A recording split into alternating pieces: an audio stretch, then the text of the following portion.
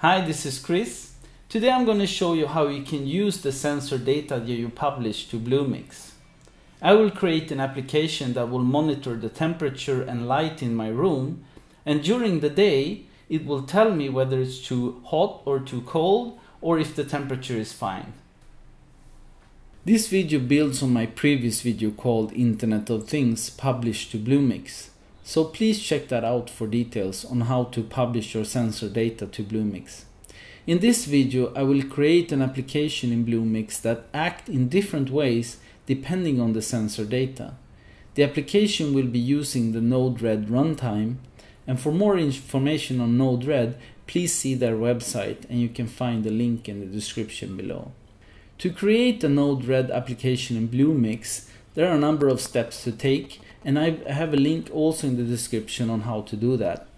But instead of using the JSON on that web page, use the below code instead, and make sure that you replace the 12 zeros with the MAC address of the Arduino network card.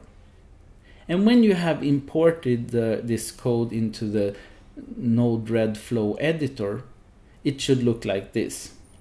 It starts to the left with a node that picks up the topic from your published sensor and pass it on to a switch that determines whether it's day or night. If it's night, if the sensor value is below 300, a night's message is shown in the debug tab. If it's day, another switch checks if the temperature is too hot, which is 28 degrees Celsius or higher, or if it's too cold, which is 22 degrees or lower, or if it's fine. Each check results in a corresponding message that is shown in the debug tab. When you deploy the application by selecting the deploy button on the top right, you should start seeing messages appear in the debug tab on the right in the flow editor.